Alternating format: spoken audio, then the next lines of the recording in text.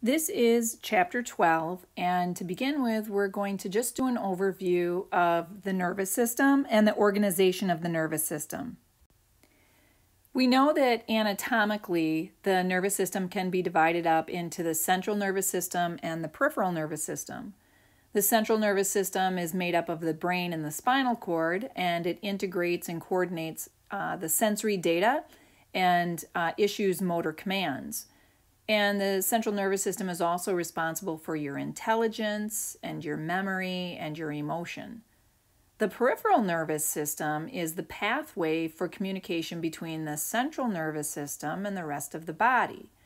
So the peripheral nervous system includes all of the neural tissue outside of the central nervous system.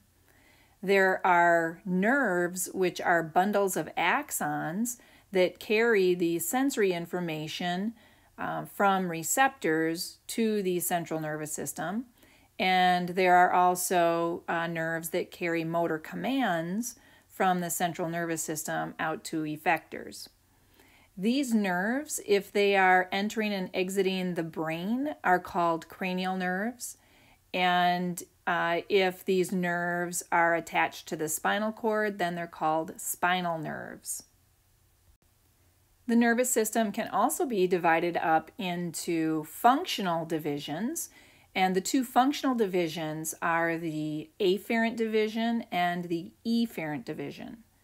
The afferent division brings sensory information towards the central nervous system from the receptors that are in the tissues and organs of your body.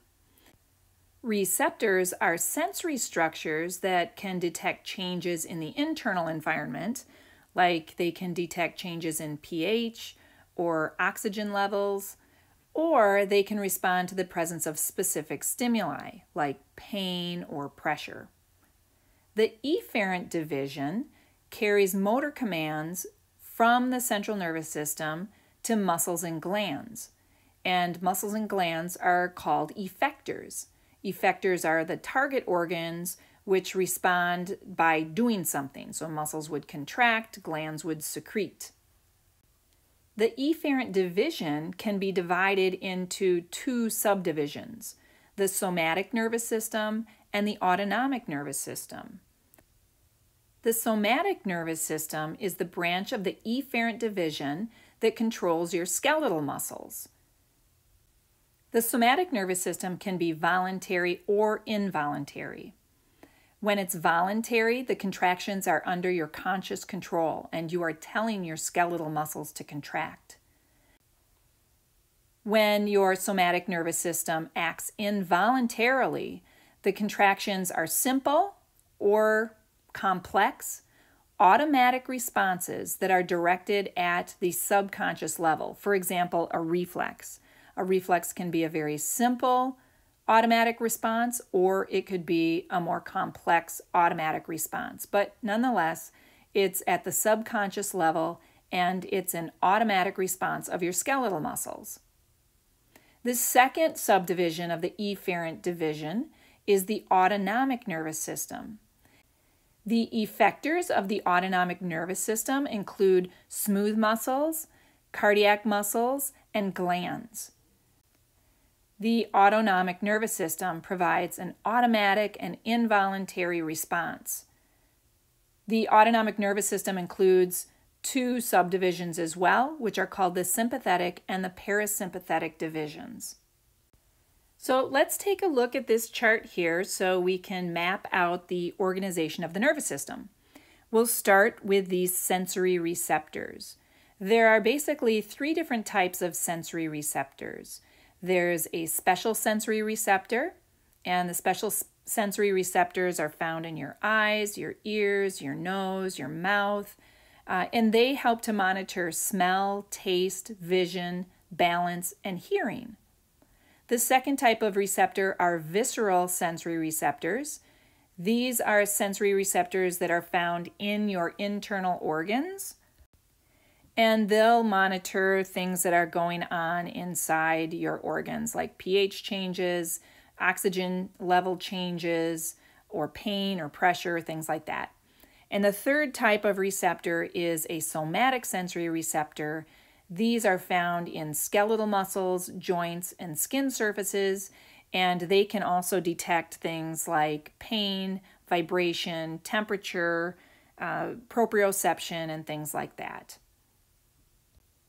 These receptors will generate action potentials in sensory neurons, and these sensory neurons will travel through the peripheral nervous system towards the central nervous system. So they travel in nerves towards either the brain or the spinal cord. This portion of the peripheral nervous system is called the afferent division. If the sensory information enters into the spinal cord, it will have to ascend to get to the brain. And once in the brain, the information will be integrated with other areas of the brain. It will be processed. And from that sensory data, the brain will then determine whether a motor command needs to be issued. So the motor command then will be sent through the efferent division. The efferent division includes both the somatic nervous system and the autonomic nervous system. The somatic nervous system will issue commands to skeletal muscles, and the skeletal muscles will contract. The autonomic nervous system will issue commands either through the parasympathetic division, which is your rest and digest division, or through the sympathetic division, which is your fight or flight division. Either way, these commands will be sent to the same effectors. These effectors include smooth muscles, cardiac muscles, glands, and adipose tissue. Neural tissue consists of two different kinds of cells. There are neurons and there are neuroglia. Neurons, like the one you see here, are the basic functional units of the nervous system, and they can conduct nerve impulses. Neuroglia are supporting cells that you don't see here, but they help to separate the neurons, they protect the neurons and support them, and they can also act as phagocytes. The neuron contains a cell body, which contains a nucleus and some organelles, but it doesn't have any centrioles. So this means that no mitosis can take place, and so none of your neurons are able to divide. So basically, if a neuron is damaged and it is destroyed, you will not be able to replace that neuron. There are some neural stem cells that persist in adults, but they're inactive, except in the nose, in the olfactory receptors, and in the hippocampus, where you have memory storage occurring. In the cell body of the neuron, there are clusters of rough endoplasmic reticulum and ribosomes, which are called Nissl bodies, and they give the cell body its gray color. The cytoplasm surrounding the nucleus is called the perikaryon. The perikaryon also contains neurofilaments and neurotubules that are similar to the microfilaments and microtubules of other cells. The dendrites here are projections from the cell body, which receive incoming signals. The cell membrane of these dendrites are sensitive to many different types of stimulation, including chemical, mechanical, or electrical stimulation. And this stimulation will eventually and potentially lead to an action potential. The axon is a projection from the cell body that carries outgoing signals towards synaptic terminals or synaptic knobs. The cell membrane surrounding the axon is called the axolemma. We divide the axon up into different parts. The axon hillock is a thickened region where the cell body starts to become the axon, so it's basically right at the base of the axon. And then that leads into the initial segment, which is part of the axon that's attached to the cell body by the axon hillock. The axon might branch and communicate with multiple cells, and these branches are called collaterals. And then there are fine extensions at the end of those branches that form the telodendria. The telodendria then end at the synaptic terminal, otherwise known as the synaptic knob. So the synaptic terminal is basically the tips of those telodendria, and that's where the neuron is going to communicate with another cell. The synapse is a special site where the neuron communicates with another cell. So it's where two cells meet. The cell sending the message has the synaptic terminal, and we call this the presynaptic cell. The cell that receives the message is called the postsynaptic cell.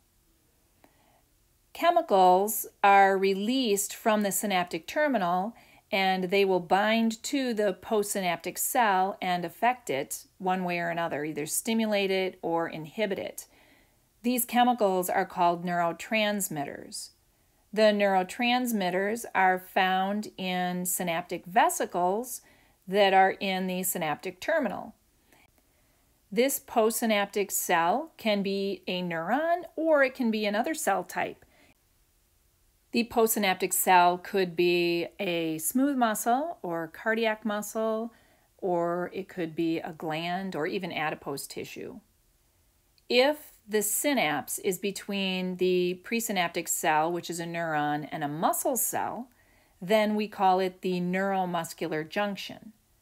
If the synapse occurs between that presynaptic neuron and a gland, then we call it the neuroglandular junction. The neurotransmitters that I mentioned are produced in the cell body. These neurotransmitters are bundled up into little vesicles, and then they travel down through the cytoplasm of the axon, so through the axoplasm, towards the synaptic terminal. The movement of materials from the cell body to the synaptic terminal is called anterograde. The movement of materials from the synaptic knob to the cell body is called retrograde. Sometimes viruses, like rabies, can travel in a retrograde movement towards the cell body and cause a lot of damage. This neuron here that you're seeing is a common neuron in the body that's called a multipolar neuron. And the reason why it's multipolar is because there are multiple processes extending away from the cell body. So we see all these dendrites, and then we see the one axon. Multipolar neurons are found in the central nervous system, but also all motor neurons in the peripheral nervous system are multipolar. A multipolar neuron is just one type of neuron that we classify. Let's look at the other classifications of neurons. So an anaxonic neuron is a neuron that's small and really has no anatomical clues to distinguish the dendrites from the axons.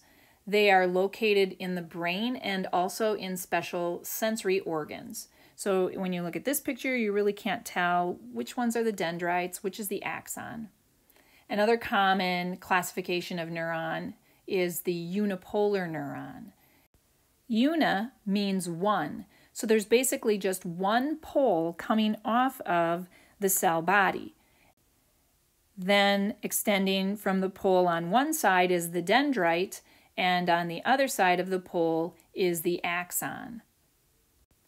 So the dendrite and the axon are continuous, and then the cell body just lies off to one side. All the sensory neurons of the peripheral nervous system are unipolar neurons. The bipolar neuron is another classification of neurons, and it has two processes. There's one dendrite coming off of one end of the cell body, and then there's one axon coming off another part of the cell body. So the cell body is between the dendrite and the axon. And we find bipolar neurons in the eye and in the ear. One more type of neuron that I want to discuss are called interneurons. Interneurons are otherwise known as association neurons.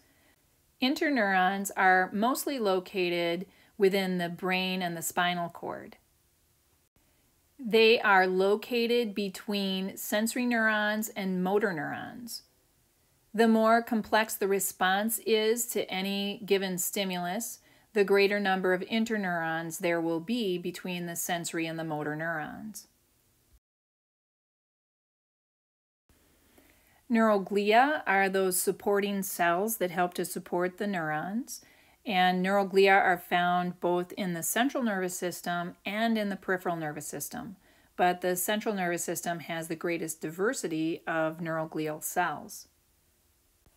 The neuroglia of the central nervous system include the ependymal cells.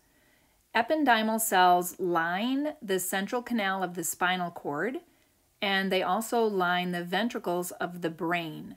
These ependymal cells produce a fluid that's called cerebral spinal fluid. The cilia on these ependymal surfaces then help to circulate that cerebral spinal fluid through the central canal and the ventricles. The epithelial cells that line the central canal and the ventricles are called the ependyma. The ependyma in adults contain stem cells that can produce additional neurons.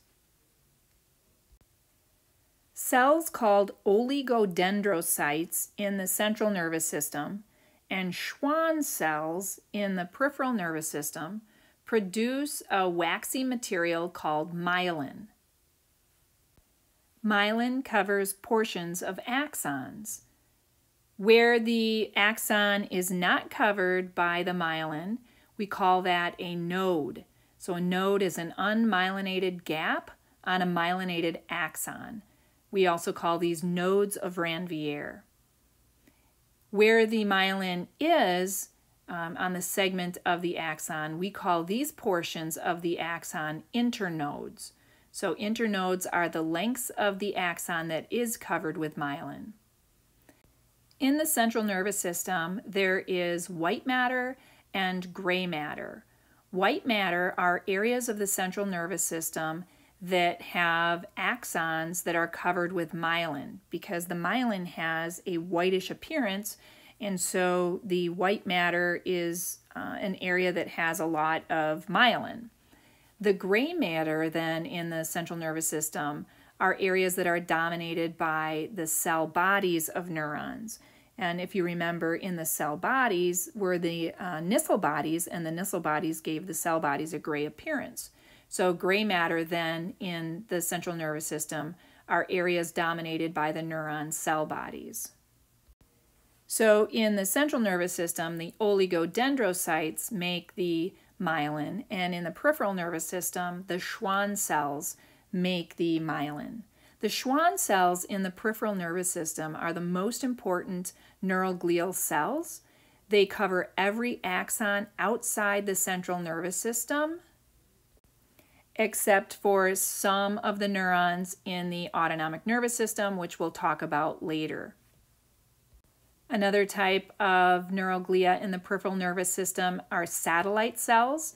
These satellite cells surround the neuron cell bodies in ganglia. Satellite cells help supply nutrients to the surrounding neurons, and they also act as protective cushioning cells to the neurons. I mentioned that these satellite cells are surrounding the neuron cell bodies in ganglia. Ganglia are in the peripheral nervous system, and that is where there are clusters of neuron cell bodies in the peripheral nervous system. So remember, these neurons, they run side by side to form nerves. And so where there are a lot of cell bodies in the peripheral nervous system, they kind of cluster together, and then we call these areas the ganglia.